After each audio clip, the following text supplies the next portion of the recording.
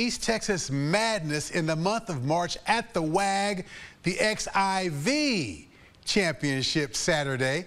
Winner in the women's tournament, they go to the Nationals in Lubbock. On the men's side, Hutchinson, Kansas, the hopeful destination. Nobody wants to go to Hutchinson unless you're playing basketball. Blinn's coach Jeff Jenkins looking for the precious win against Lady Cards coach Precious Ivy. Blinn faithful from Brenham on hand. Do they bring any ice cream with them? Of course not. Early in the game, the Lady Cards try to keep up with the Bucks. Destiny McDowell works around the defense. Bucks 3-ball, game on point. Skylar Barnes all net. The Bucks had all the answers on defense, but won't stop McDowell. Beats 3 defenders for her 2 points inside. Blinn strong on the offensive board. Amira Walker hauls it down. The offense works into the shooter.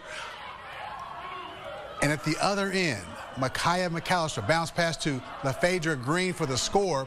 Trinity Valley down 14 at the half. Somehow, TVCC, they get back in it, tied at 63. Kayla Kelly leads the offense, and the shooter, the shot makes it 65-63. Lady Cards, they ain't playing, folks.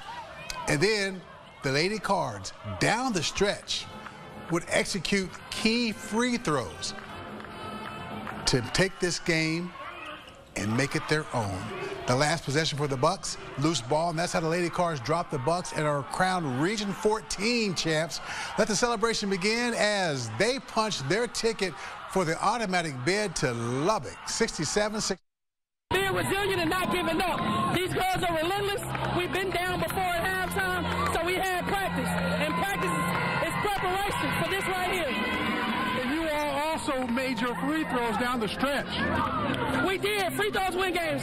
Free throws, defense, and rebounding. It's going to win the championship, as you can see today. One final question. How motivated is this team after today? Hey, the motivation is crazy. These ladies have been working hard all year, and this right here is just one stop of what they've been working hard for, towards. So we got one more stop to make, and it'll be in Lubbock.